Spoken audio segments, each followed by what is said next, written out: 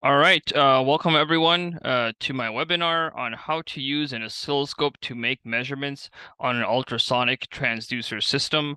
My own personal experience with an oscilloscope started in graduate school, actually, because I was a mechanical engineer and we didn't really use oscilloscopes too much. That ended up being my first experience, and it was a bit confusing at first. It didn't have to be. Mind you, there was nobody teaching me how to use it or showing me, but at that time. But now I'm here to show you what I maybe would have liked to know all up front. So here's a couple of topics that we're gonna go over. We're gonna talk about what you can measure with an oscilloscope, but I really want to get practical today. What are different types of probes? How do you attach them? How do you actually set up the measurements, like demonstrating that? And also uses of math channels and other things that will separate you from like using an oscilloscope like a beginner to an expert. And I'll just mention that we're talking about ultrasonic transducer signals, um, and they range a huge amount. We may be in our own particular device, but they go all the way from obviously 20 kilohertz to several megahertz.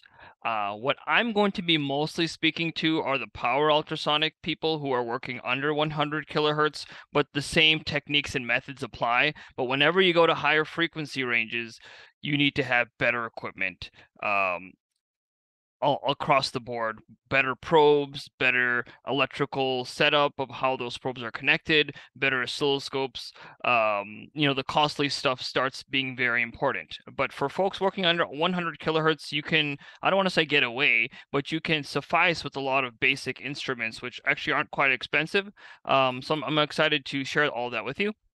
So what can you measure with an oscilloscope, and what does it basically do? And here's an example of an oscilloscope. This is an entry level one one of the ones that I have. But basically you're after high frequency voltage and current waveforms. You're measuring, voltages, has some frequency, current has some frequency, and you're trying to measure that. Um, it does high speed sampling, for example, 1 gigasample a second. Um, in general, we know that you should be sampling at least 10 times the samples per second that you want to measure in frequency. And if you're trying to measure transients, if you're trying to do something with square waves, you're even more needy of high frequency abilities because you can't measure square waves accurately, even if the square wave is like a 1 kilohertz square wave. Well, it has many higher frequency components that actually allow you to realize that waveform accurately. So sinusoids make it easy, square waves make it hard. That's unfortunately the short of it. So there are multiple channels measured and they're synchronized. So you can do things like phase measurements and also understand how current and voltage, for example, are changing with respect to each other. You can also do analysis on those measured waveforms. For example, you can do the RMS, voltage peak to peak, also frequency measurements and phase measurements. And I'll be showing all of these things. There's also these channels called math channels that you can enable, that you use two of the channels, let's say voltage and current. You multiply the voltage channel by the current channel, and therefore you get the instantaneous power. You take the DC average of that. Now you actually have the dissipated power, which is drawn actually by the transducer. You can also use an FFT functions on the oscilloscope to analyze the spectral content. And the two conditions that we use oscilloscopes to analyze, so there's two major analysis kind of approaches. Steady state, where we're just wanting to look at 10 waveforms that are just keep going back and forth, like they're just you just have 10 waveforms that you want to look at. This is a steady state oscillation, if that makes any sense, right? It does make sense. So steady state oscillation, constant amplitude, and everything's pretty stable. And there's also the transient effect. For example, during the tuning process, we can understand what happens to how the tuning happens for the transducer with the drive circuit, how that's exactly working. You can also understand, like, let's say you have your transducer and your welding, and that process doesn't take too long. You can actually sample, let's say it takes less than a second, half a second for that welding process. You can analyze the waveforms and the current and the power draw throughout that cycle, so you can better analyze how your driver is performing, what kind of current draw your transducer is requiring, what power draw that's requiring. So all of those analyses can be possible if you have an oscilloscope, which I'm sure most of you do, but perhaps you're looking to refresh your information, gather new ideas or different aspects of this very useful test instrument that you may not have been aware of.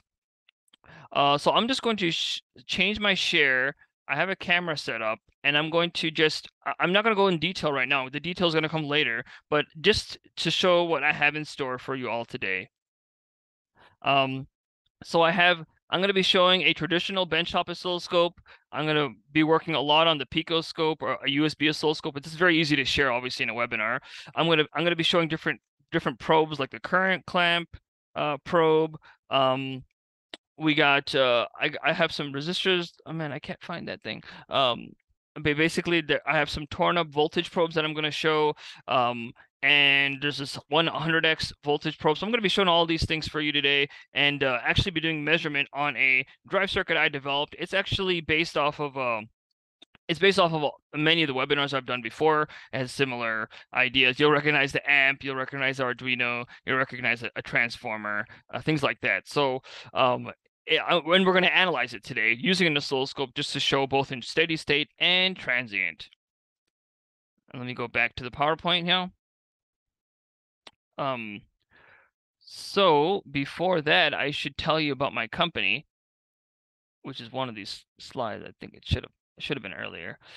Oh, here we are. Well, here we go. All right. So again, many of you may know, but some of you may not. And those watching online also need this information, because if you're working on an ultrasonic transducer project and this is your first one, it may be deceptively simple. I found that many of my clients can develop their first working prototype all by themselves. And it's the ingenuity of different intelligence of different people, and kind of different ideas. However, when it gets to the details of making a practical device, making one that's repeatable, they struggle. And that's where somebody with deep knowledge and experience and ability to utilize multiple different types of tools, such as laser vibrometer, simulations, a deep understanding of characterization, data acquisition, a whole bunch of different ideas. That's when a person like that could help, like people or the person at Ultrasonic Advisors. That's me. So I'd be happy to speak with you and talk over your potential project and product development course. All right. And let's talk about probes now. Or actually, let's talk about we did the oscilloscope. Let's talk about probes. So I think we're going to talk about probes and the oscilloscope itself, but I'll first start with the oscilloscope, and I have one down here, so I think I put it out of order. No worries there. You'll hang along. So I'm just going to jump straight into it, and this is a topic which is kind of pretty important and interesting to me, is using USB versus bench oscilloscopes. Traditionally, we just had bench oscilloscopes like this one here.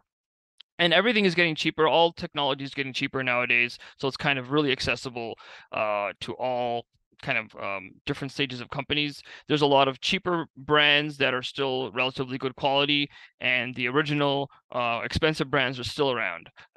But so there's USB and bench oscilloscopes. So obviously the USB oscilloscope is connected to your computer via USB cable, and a bench oscilloscope can exist by itself. It has a screen, and it can pretty much provide all of the same functions between both of these products. They're both oscilloscopes. They both do the same thing.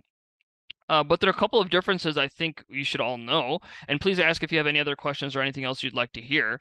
So the USB oscilloscope, it's easy to document experiments. Like you can take screenshots really easily. It's easy to float, meaning that you don't have to be referenced to ground. If you are working off a laptop and you disconnect the power supply to your laptop, most likely it's not even grounded anyway. But if it is grounded, it would not be grounded. So you can choose your ground wherever you want.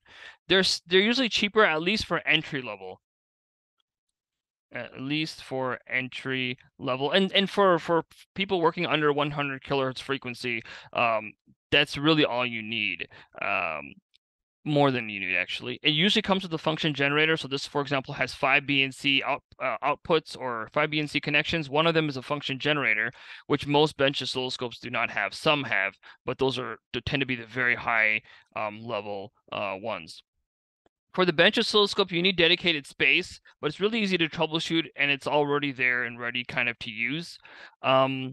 It's easy to change settings like knobs and things. It comes with a physical interface, so it's easy to press those buttons. And we all miss the old days with the old phones where you get to actually feel the button press.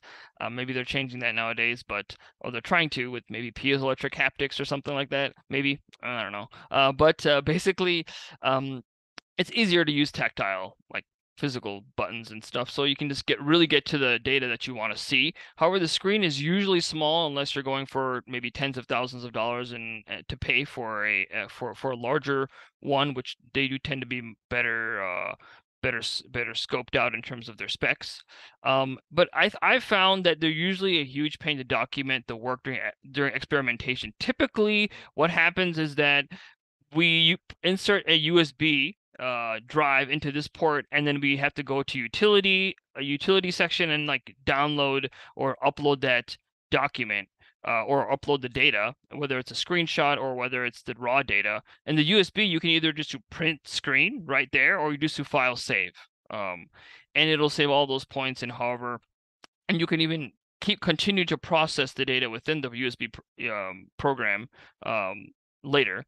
So I'm pretty partial to USB oscilloscopes, but I do find that sometimes the bench oscilloscopes, they just come with better specs, especially the non-entry level ones.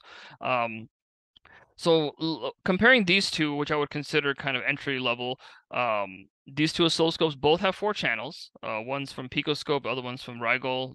They're relatively inexpensive, under or around $500. They're both 8-bit. That means there's I want to say, yeah, 1024. I'm pretty sure that's 8-bit. It's not 256.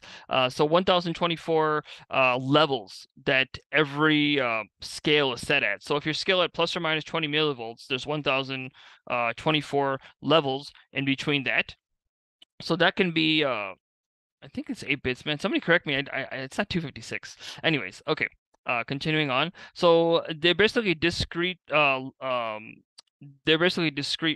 levels that you can measure, and the higher the bit count, the better the resolution. This one, for example, has 200 megasamples per second, limited to one channel. When you enable multiple channels, that samples per second is now split across the channels. This one has 1 gigasample per second. So if you, let's say, enable all of these channels on this oscilloscope, you'll be just as good as the picoscope here. The cool thing about the picoscope is that it has 1 megasample per second USB streaming. So basically, you can take even though I think this oscilloscope has only 16K points of memory, versus this has 24 mega points of memory. The difference is that you can stream data to your computer at 1 megasamples per second. So you don't actually need this unless you are working at a faster sampling rate. But if you want to work at 1 megasample per second or less, you can continue to stream data as long as you want. So imagine like your whole experiment takes 10 seconds. You can take 10 megasamples in that time, and that can be all stored on your computer. And 1 megasample is pretty good for measuring like 40 kilohertz signals. Perhaps not so good for 100 kilohertz, but in the usual power ultrasonic range is pretty good.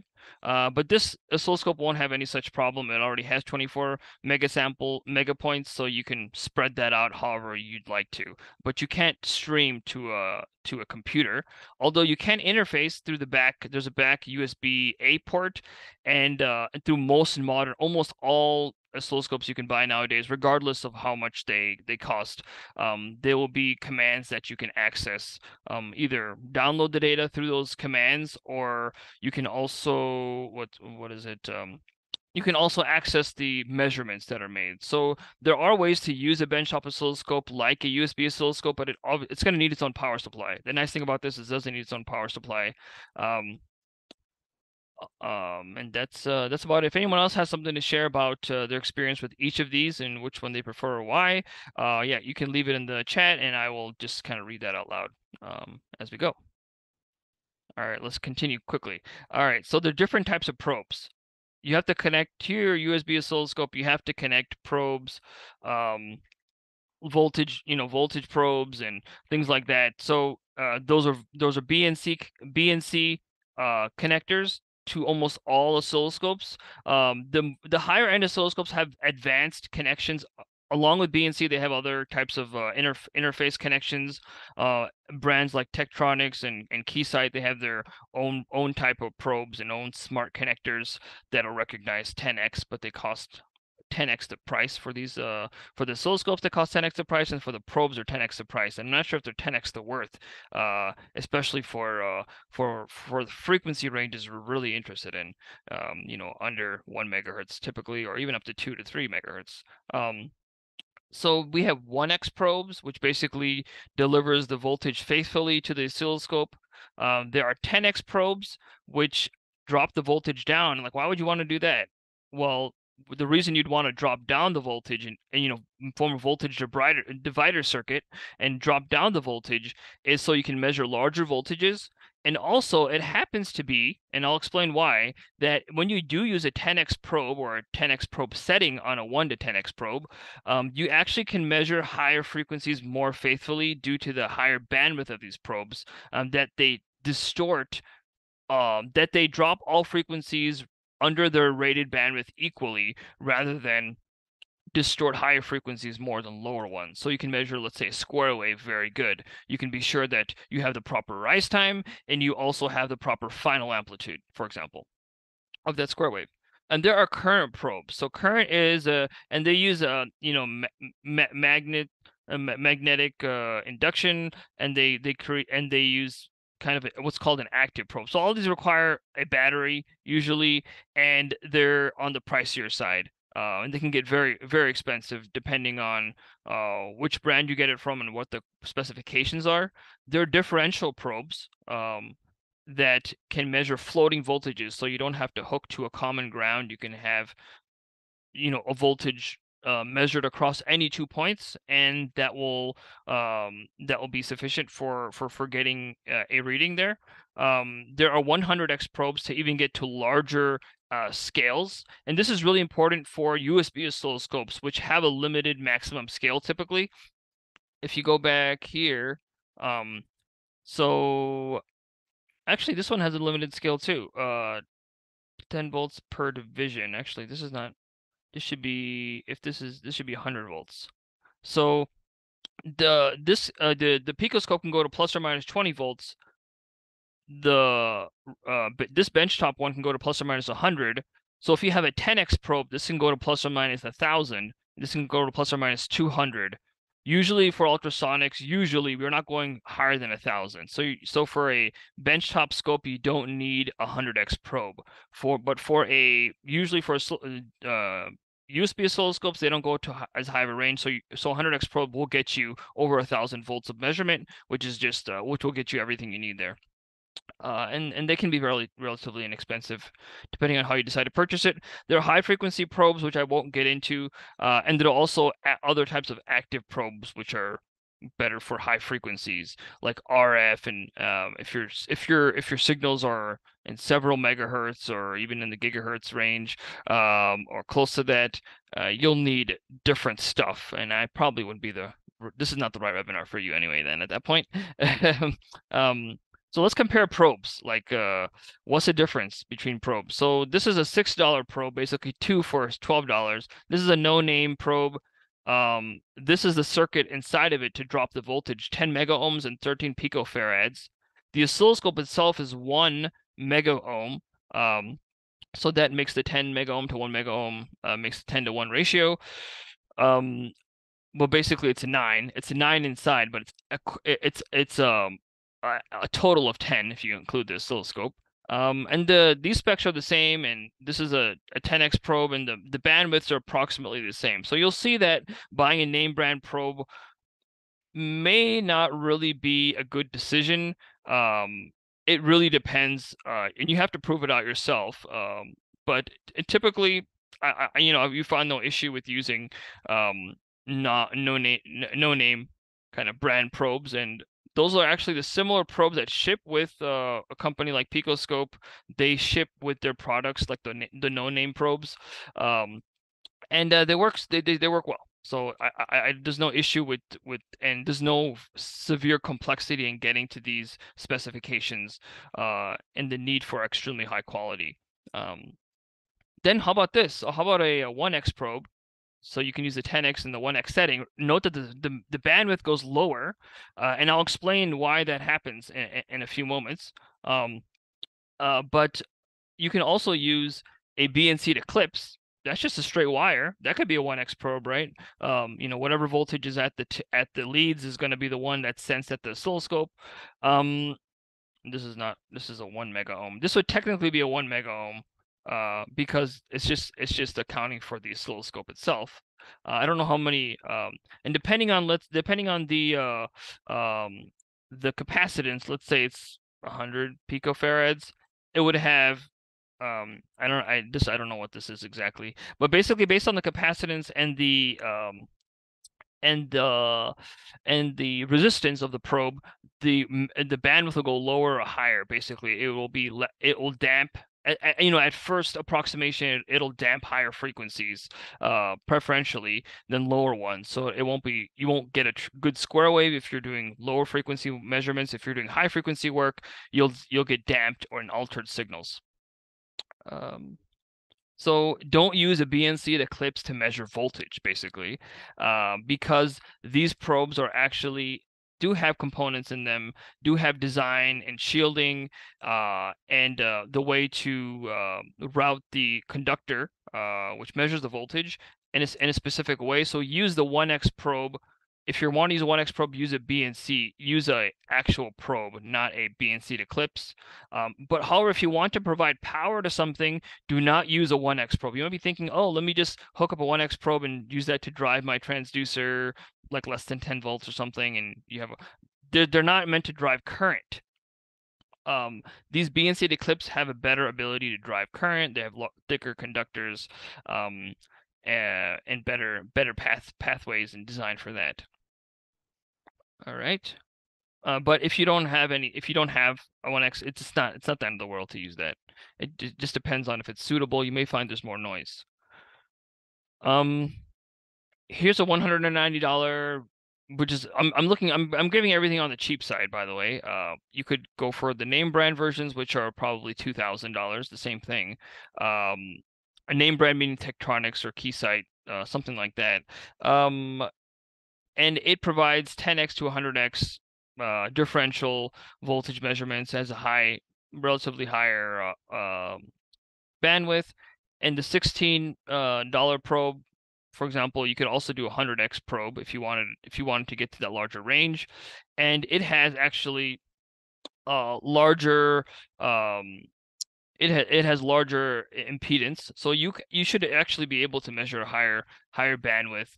I think these are listed as the same, but that doesn't make a whole lot of sense given these values. But anyways, I think they're just about averaged out. Yeah, so this is also pretty relatively inexpensive to purchase there. Another like option, instead of getting a differential probe, you could use a USB oscilloscope and laptop and float the laptop by disconnecting the power. Therefore, you don't need a special probe as long as all of your grounds are common. And the other way to do it, maybe some of you are familiar with this and some of you may not be, but if you connect the ground, if you have two channels, channel A and channel B, and if you connect the ground probes of channel A and channel B, then you connect the two tips of those probes at the 2 points you want to measure differentially, you can subtract those two channels, and now you'll actually have a differential measurement. Usually you'll have less resolution because you have to have two channels and there may be some type of offset or something. But you can actually do a pseudo differential measurement, not cause any shorting issues by just using two oscilloscope probes, and they can both be grounded to the same reference point, either to each other or just to the common ground. All right. just to show, here's the equivalent circuit of a 10x probe. So we have the voltage divider, 9 mega ohms. It says one, the spec sheet says what, 10 mega ohms, but it's actually 9 mega ohms, and the oscilloscope always has a 1 mega ohm input impedance.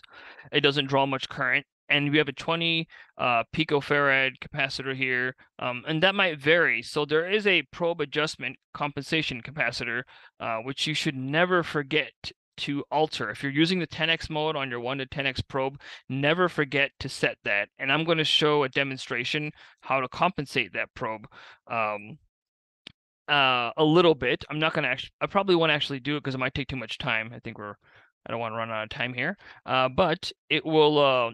But it is necessary to get a flat frequency response, because when you're in AC, it's not just enough to have a excuse me. It's not just enough to have a voltage divider circuit like 9 mega ohm to 1. You also have to balance the time constants.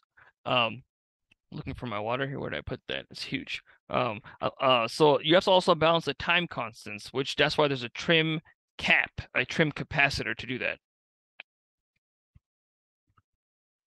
And if it looks like, hey, I could build a circuit myself, you could. You could build your own 10x probe, and if you have a trim cap, or even if you use different set resistors of a certain picofarad value, you can build whatever you wanted. If you had a 99 mega ohm resistor, that would get you 100x probe, but you might have a different trim cap capacitor. Sometimes they're in the base of the. Let's zoom in here. Okay, let's see. Sometimes they're in the base, like this little hole here that changes the compensation factor, and sometimes they're in the handle itself. They're usually easier to adjust when they're in the base. Okay. Now you can also for measuring current, you can use a current clamp, which is nice because you just put the wire. You don't have to cut any wires. You just open the clamp, put the wire in, and close it there, and then you can measure. According to these two outputs, go to a B and C cable, or you can use a embedded power resistor and measure it with a voltage probe, so that becomes relatively inexpensive. I've also found that they're so much less noisy to use a voltage probe and a resistor, so much less noisy than using a current clamp.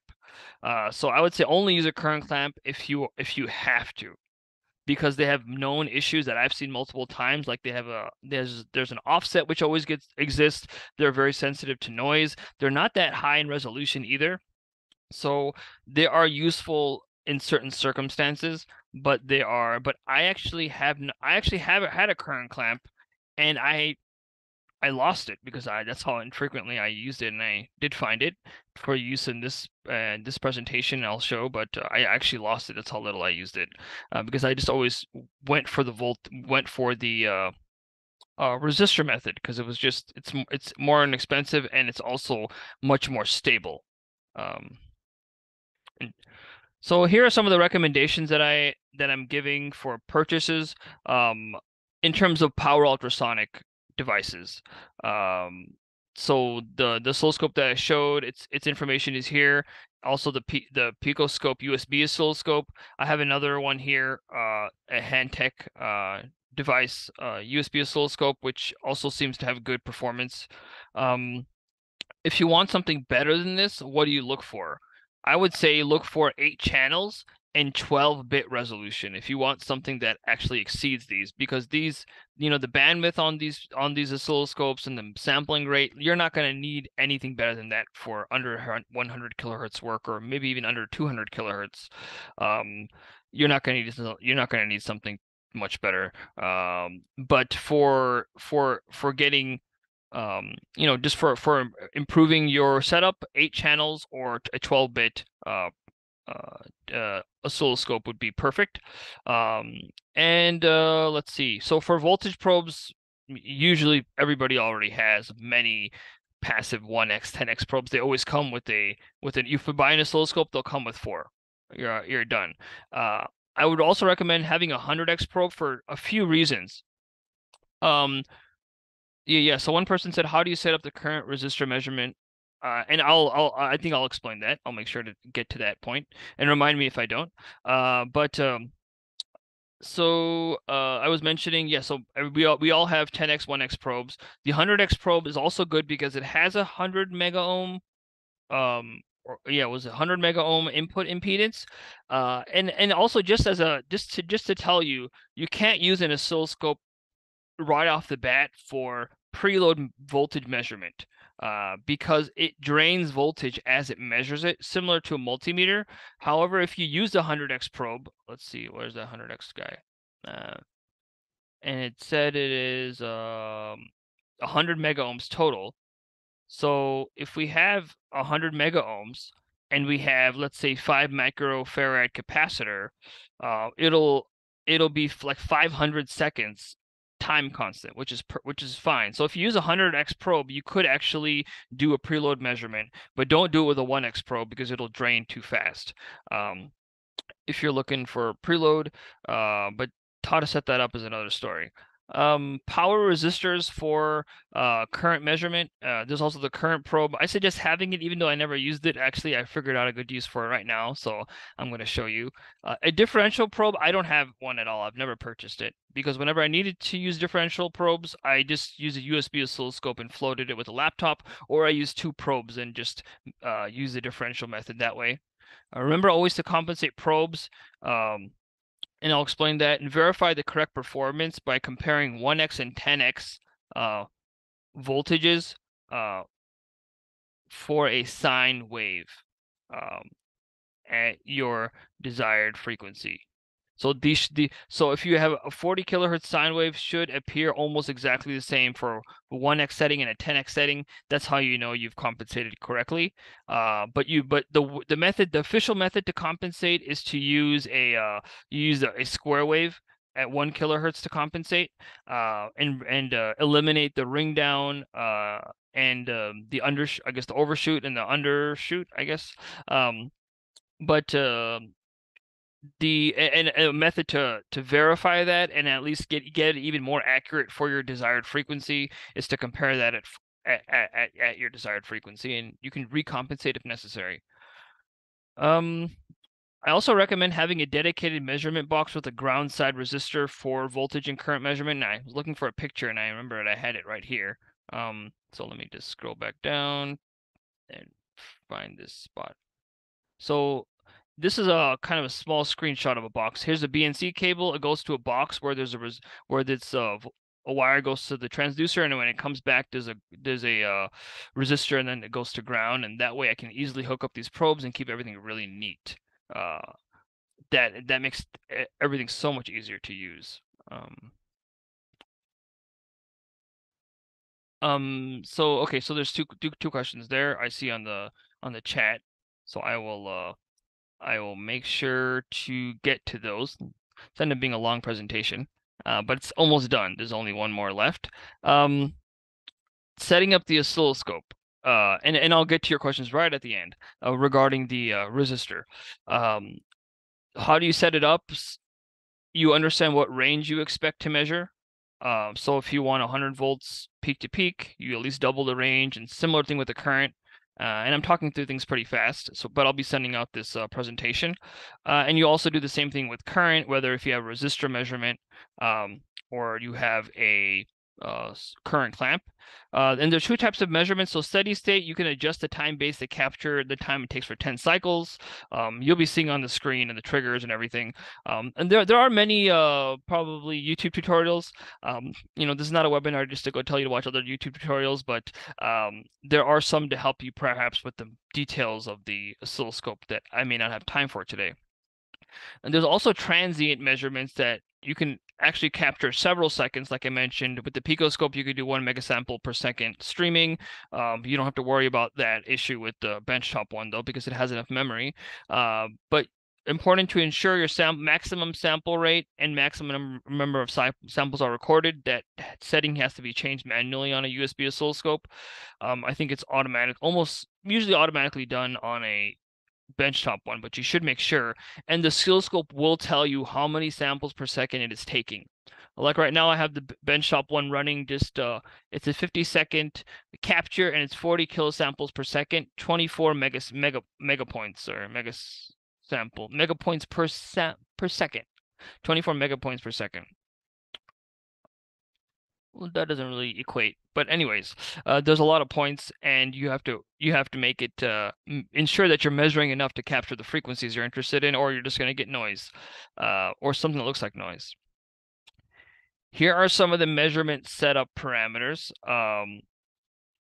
So if you're using a resistor for current measurement, you may need to set up a math channel to redo your voltage measurement because you have voltage drop over your resistor. So channel A minus channel B equals the voltage over the transducer only. And I didn't draw a circuit for that, so I might as well do that now. And I may actually pause the record. Actually, I won't pause the recording. I'll just. So let's see. Oh, this is the wrong one. Alas, my my tablet went to the wrong screen. That's all right. I can just draw it by hand. Not like my handwriting is much better. But okay. So you have your transducer. You have a resistor, and you have a ground, and you have your. You probably think I was always drawing with the mouse. I wasn't. And if this is 10 ohms, then 1 millivolt is equal to 0.1 milliamp. Just virtue, V equals IR basically. V equals IR. So that's how you, and if you measure voltage here and voltage there, this is channel A and this is channel B. This is the resistor method. If your voltage drop, I made a claim, if your voltage drop is less than 5% over your resistor, like if your impedance ends up being 100 ohms, yeah, you want to do channel A minus channel B to get the voltage. But if it's 1,000 ohms, this is very small compared to 1,000, so you can just ignore it. You could ignore the voltage drop and just say all of channel A is basically the voltage of the transducer. And there's one other question. So the other question is, do you need a preamp to enhance the signal? Typically, typically you don't need a preamp. That's really not something I've seen. I haven't used one myself.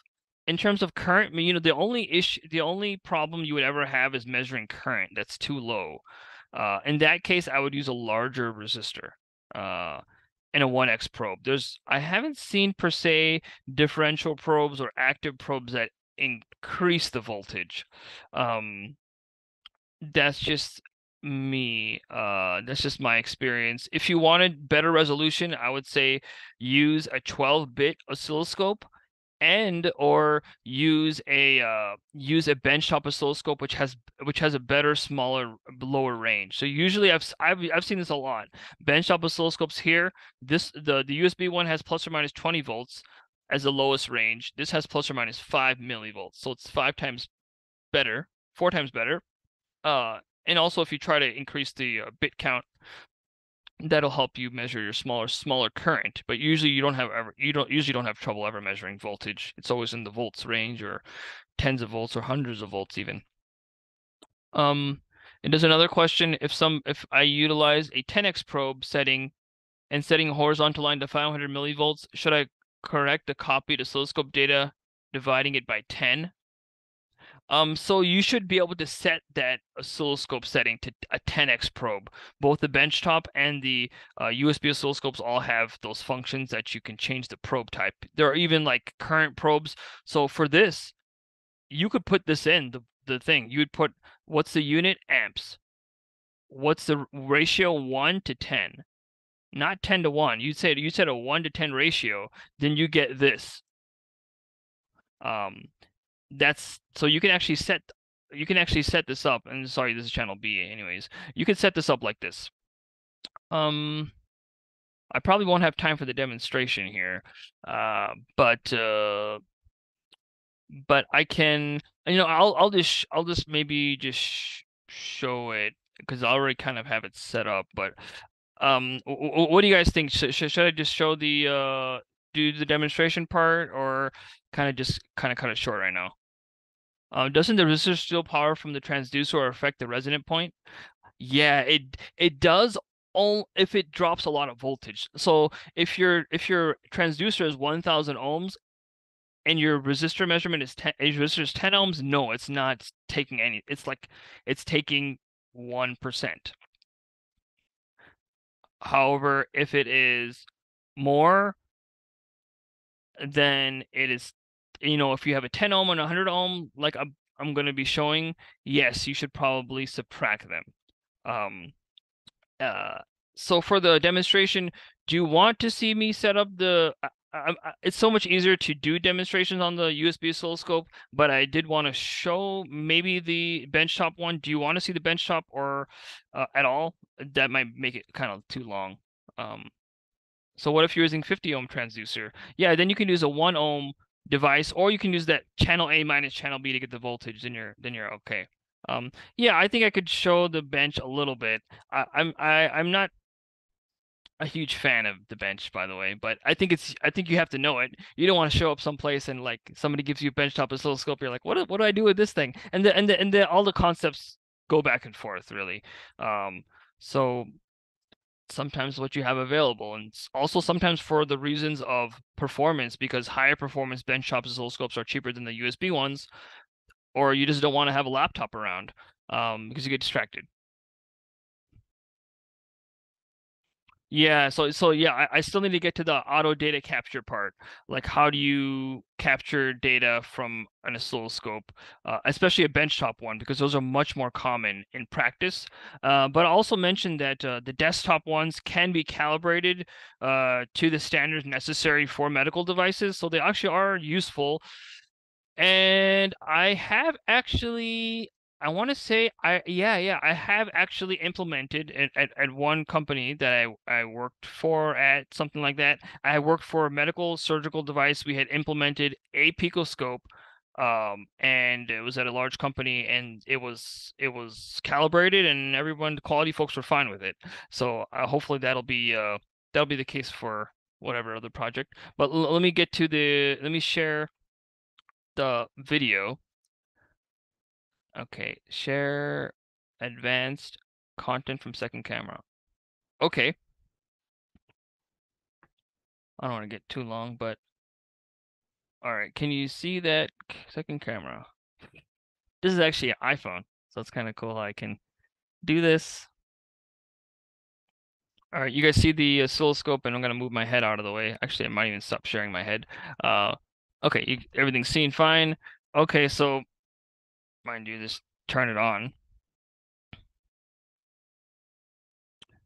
And I'm going to use this probe here. But is it connected? This one's not connected, so I'll use it. They get kind of hairy. I wish they made like short oscilloscope probes. That would be an invention that I would be very interested in actually. Okay. All right, so oscilloscope probe. They come with different tips and stuff. Great. I plug this in, and then there's this little thing over on the side I want to show you, because you have to compensate the probe. So that do not use without, friends don't let friends use 10x probes without compensating them. So you stick your one side on the top and the other ground thing on the bottom. And right now the probe it's in the 1x mode, but that's okay. I'm just gonna press the auto set now. I press this auto button. This is like the cheat way, and then it shows a square wave. So that's a 1 kilohertz square wave. It's meant to help you calibrate, because if the square wave is perfect, we have good frequency response across the board. And now I always lose my screwdrivers. So there's in the base of the. All right, come on, zoom in for me. All right, there you go. Okay, don't do that. So in the base, there's like this um trim cap basically. So you twist that and it can change this. But right now we're doing a 10x probe. So I changed it to 10x and obviously the voltage got lower. I'm just gonna press the auto button again. And obviously so if you see, this is no longer a good square wave. It's like it's it's sad. It didn't it's slow moving. It doesn't have any, it didn't get its coffee in the morning, I guess you could say. Um so in order to pep it up a little bit, because no sad square waves here. I think this, okay, there we go. Is it changing it? Not quite. It's stuck. Oh, that's better. Not perfect. But you can only get so good really. So you can actually zoom in a bit to see how you're doing. So this is zooming in and changing that. And in the corner, you'll actually see it says 1 gigasample. So 1 gigasample per second, 24 megapoints, and over 5 microseconds. So that information is important for you when you're actually doing the other measurements. But this seems pretty good. It doesn't react too slowly. Let's continue to change it. Oh, that's, I guess, too much here. This is for the height, the height. I think sometimes this is better to use a broader view. This is for the time. Basically, that's okay, I guess. Yeah, that's about as good as I'm going to do. So there, that probe is now calibrated or compensated. It's not really calibrated, compensated for the square wave output.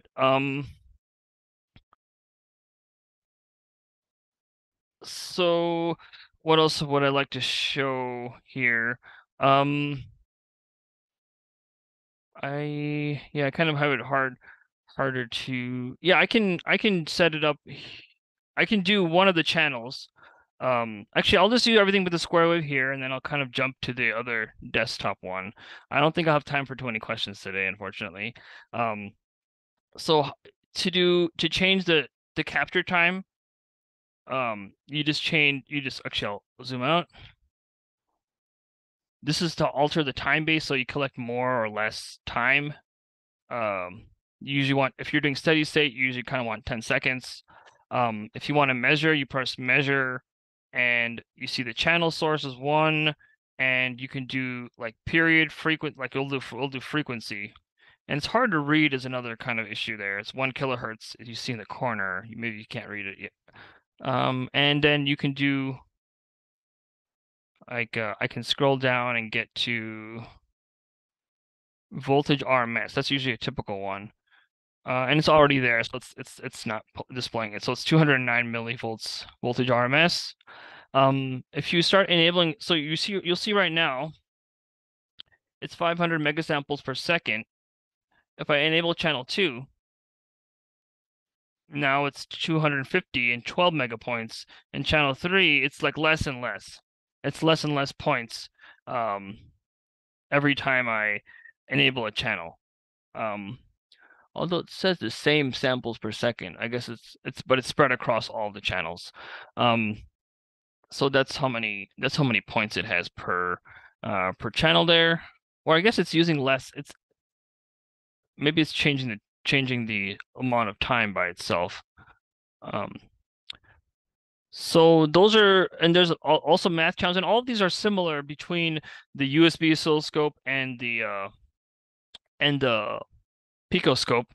So is there equivalent calibration routine for the picoscope? Yes, absolutely, because it has a input impedance and it has a what do you call input capacitance that you have to balance. So you got to balance the capacitor because the resistors are very consistent in terms of what they're defined as. They're 1 mega ohm, but the capacitors have to be calibrated for the probes and stuff. So right now I'll turn this off, and I'm gonna show the circuit and how I'm gonna probe it for a good ultrasonic measurement. And let's go down. Whoops. Okay. All right. So this is the circuit, a little bit prototype looking, perhaps better than what I've had before. And I'm gonna move it so you can see it. Hopefully not destroy anything in the process. So this is where the transducer normally sits. I just put a resistor here. This is the resistor that goes to ground. That's the transformer. Don't worry about that. This is the resistor that goes to ground. This is all the drive circuitry that controls amplitude and other things. And this is the power for the amplifier. So what I'd like to do is I'd like to take the current clamp, measure, and there's an arrow here. If you're gonna see, there's an arrow that has to point toward the direction you're measuring. So I'm gonna have that there. So it's on. Okay. And depending on where how you click, it's gonna be different. It's gonna go to a different range. How you click this current probe. So I've touched the current probe going in. That's on channel D. That's on actually I can zoom out. What am I doing? That's on this. This is on the 4th channel. On the 3rd channel is where I had this. I'm just probably just going to work in the 1x setting for all of these. So for the picoscope, you can run the arbitrary wave generator at 1 kilohertz square wave in order to do that same thing. So this is the input to the amplifier, the voltage. So this is going to be 12 volts. If I just click it, hold it there, this should be 12 volts DC. And then I'm going to just put that there as another ground. All the grounds are connected in my circuit anyway. And then this is voltage. Channel A is actually voltage over the transducer. In this case, it's going to be the resistor. You don't have to really connect all the grounds if they're already connected, but it helps to reduce noise and get you better phase. But it's not actually always useful. So I would say try it yourself before going through the hassle and a little bit messiness of having all of these ground probes connected. Although not everybody's doing a webinar on it. Okay. But sometimes it is important. And I want to and this is the resistor. So I'm going to put a voltage probe over that. That's going to be my current measurement. Okay. And that's all connected. I think I can and this is what I'm going to do for you. I'm going to connect my DC power supply, which is under my feet. I'm going to connect the DC power supply. All right, no smoke. Anything hot? No. Okay. And then we are going to connect this Arduino, which then is going to just start its own program. And it's a kind of funny program, but okay. I think I'm done. So channel A, voltage over the transducer. Channel B, voltage over the ground side resistor, which is measuring current over the AC current over the transducer. Channel C, DC voltage input measurement to the amplifier. Channel D, current measurement to the amplifier. Channel A times channel B would normally be in power going to the transducer. The average power is the power dissipated over the resistor transducer. However, you should do channel A minus channel B because this is a 100 ohm resistor and a 10 ohm ground side. So you're not really going to have too much drop to ignore. You can also subtract the drop later, but in different ways, but it's easier just to take care of it up front. And here's channel C and D. So channel C multiplied by channel D is going to be and the average of that is going to be the current, the power input. So with that all squared away, I'm going to share the picoscope screen here. All right. So do you see the picoscope screen? And I can set it up from scratch, basically. Do you see? Okay, so there we go. So good. Yeah. I was actually just describing the picoscope. I was pointing at the picoscope channels. Okay, so I'm going to load the factory default setting. Load the factory settings. So this is the kind of the funny part of my device. When I don't have it enabled, it just goes between 4 kilohertz and 20 kilohertz. So first, I'm just going to enable all the channels because they should be all there. Yet, so the next thing I'll do is I'll set up channels one by one. So channel A was voltage over the transducer. It was set up as a 1x. I don't have to change it. I could, but I don't need to. channel B is actually a 10 to 1 a 1 to 10 probe of current. So I have to create a new probe. And there's a way to do that. That's it. Okay, new probe. And I'm going to use amps 0.1. So this is a 10 ohm current probe. Okay, and that's great. It's not selected by default, even if you do add it. So I just add the 10 ohm current probe. So you see now this is in current, the range is in current. And the nice thing about the picoscope, it does this auto feature. It selects the range that's best for you, but it's kind of, as you can see, a bit annoying because it keeps going up and down, but that's fine. We're all good with annoying here. So channel C is going to be 12 volts DC, so there's no need to actually change that current. And channel D, right now it is, what's good setting for that? Yeah, right now I have it at 400. There's a setting here. It says 1 millivolt per milliamp, so it's 1 to 1. So we're good at 1 to 1, but it's not current basically right now. But and I don't know which one of these goes with current. So I can back calculate. So just 20 millivolts. So if I do the right current probe, I should do 20. It should also be 20 at the bottom. No.